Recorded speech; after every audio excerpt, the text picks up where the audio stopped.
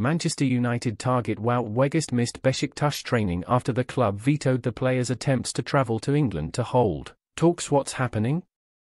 That's according to Turkish football expert and Vol journalist Yagi Sabunkoglu, who revealed that the Dutch forward had planned to leave the country but was allegedly denied the opportunity by the club.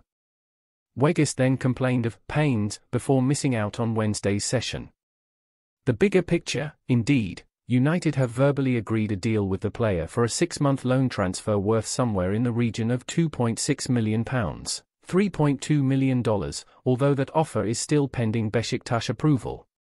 Despite Weghorst appearing to say goodbye to fans after scoring last weekend, his employers have remained resolute on the matter and have since denied any existence of a release clause. What's more, United, for their part, have been urged away from the forward, who spent the back end of last season on loan at Burnley.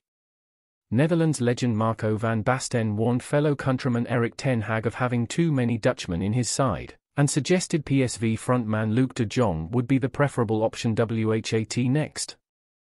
With both Weghorst and Besiktas caught in a stalemate, any potential move to United will seemingly hinge on which party blinks first, as the Turkish club's stance on his exit has been relatively firm thus far.